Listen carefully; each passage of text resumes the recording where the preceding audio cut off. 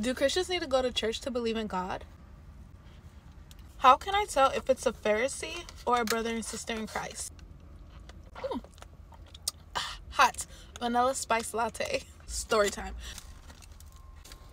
I'm at the gym, finished my workout, about to leave. This lady comes up to me, older lady. She's like, oh, I watch your YouTube. I love your videos. Can't remember the exact conversation, but she just like telling me she loves my videos. I'm like, oh, thank you. What's your name? Blah, blah, blah. And she goes, do you belong to a church? Light bulb. He proceeds to keep talking. When people keep talking, they reveal themselves. Thank you, Jesus, for the spirit of discernment. She goes, you preach the word a lot, but I'm just wondering, do you go to a church? She ain't stopped there. I giggle. Because one thing about me is I laugh when I am in an uncomfortable situation. As being an influencer, you know not to give out personal information of where you be at, where you spend your time at, etc. I say, I don't give out that information.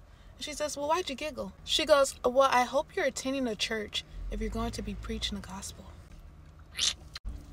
Right on the dot. And that's how you can tell a brother or sister in Christ from a Pharisee. Pharisees always come in question. Not only do they come in question, but their questions slightly try to condemn you. When the Pharisees used to follow Jesus around, they would ask him multiple questions, would question him in a way that they wanted to trick him in order to say something so they can throw some Bible verses at him. The law keepers. So they will constantly question Jesus to try to condemn him of something. According to the Bible, the church is the body of Christ.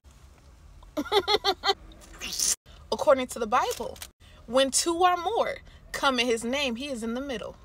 According to the Bible, the people is what make the church.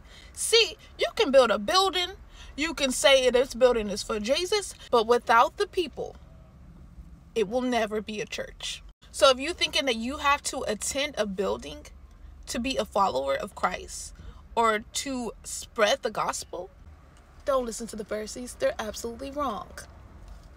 Wisdom is the knowledge of God. Seek God and he will tell you everything you need to know. So though it is nice to attend churches and stuff like that, but if you have a small group of people with two or more, it's considered a church. So to the lady who thought that she needed to slightly condemn me, not only do I attend a church, if you actually like the videos, that you would know that I have a whole TikTok dedicated to Bible study where there's two or more people gathering together to read the word together every Saturday and Sundays.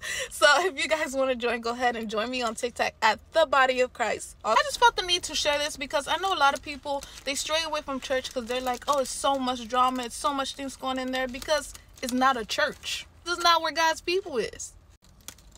This coffee cake is bomb. Coffee Bean sponsor me. I love you. This is why there's so many people that say Christians are hypocrites, Christians are this, because the people that you're talking about are actually Pharisees and not Christians. Let's separate the two.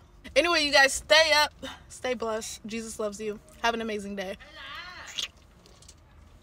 Period.